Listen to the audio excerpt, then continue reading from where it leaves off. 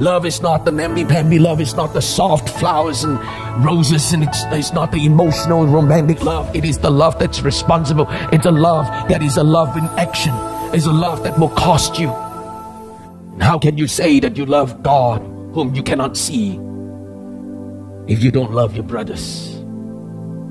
So how do we say that we love God? We love God by loving one another that we can see. How can we say that we serve God? We serve God when we have served one another. He says, in the same way, you wash one another's feet. And this is how you express your love, where you're ready to stoop down, and you're ready to go down low, and you're ready to take the filthiest part of a person, and you're ready to say that no matter how low I get, and no matter how much I have to do, no matter how much I have to love, and it's the most unlovable parts, I will still serve that part, because this is how love is expressed. Love is not the namby-pamby. Love is not the soft flowers and roses, and it's not the emotional, romantic love. It is the love that's responsible. It's a love that is a love in action. It's a love that will cost you. It's a love that will demand in times sacrifices, that you have to make sacrifices, that you have to be selfless, that you have to put yourself aside. You have to put your whims and fancies aside so that you will serve the person to the point where it benefits that person and not you, that it brings a blessing to the person and not you, that it is that person first and not you first, that you put that person that you serve as the priority, as the object of your love and your devotion, as the object of your service. Jesus, when he came to the earth, he condescended, as the Bible says. He came down low and he took the essence of a servant. That in servanthood he served everyone who is a sinner, everyone who don't deserve to be loved, don't deserve to be served, who don't deserve anything that comes from God. And this is the love of God. And this is what it means when you want to express that God loved you and that you love one another.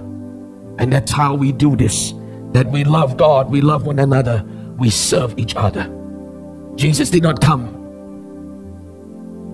to kill and to destroy. He did not come to condemn. He did not come to punish us. He came to redeem us. He came to wash us clean with his precious blood. He came to serve us with his love, that by the love of God he constrained us. He says, here the scripture says that Jesus laid down his life.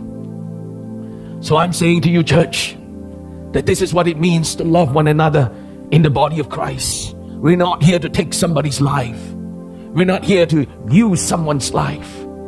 We've got to be watchful that we do not gain, and we do not have this motive in our hearts that we want to take advantage of somebody. You know, and that's why the church has gone through so many difficulties to be accepted by the society that we live in today, by the generation today, that they frown at the church. They look at us and they see hypocrisy. They see that the church doesn't really love as the way that they preach love. They see that the church has come into so much of abuses, that we use people, that we touch the things that comes in to those lines of being covetous, loving of self.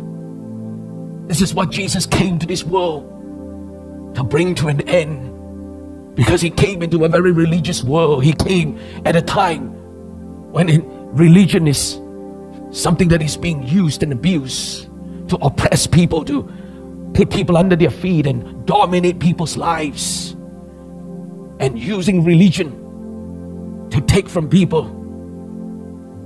We have to be very careful, because in this 21st century, we have to turn the clock around. We have to reverse what all the things that have gone wrong. We have to reverse it. And in this time of reset, this is the best time for us to do it. In this time, when before we get to come around and meet each other in person, we're going to turn this thing around and reset what is in our hearts, that we have taken on or we have learned from a past generation or from somebody else. That we're not here to take somebody's life and use somebody. We're not going to use somebody for our own fame. We're not going to use somebody for our own gain. We're not going to use somebody to build ourselves up. That must never be our motive.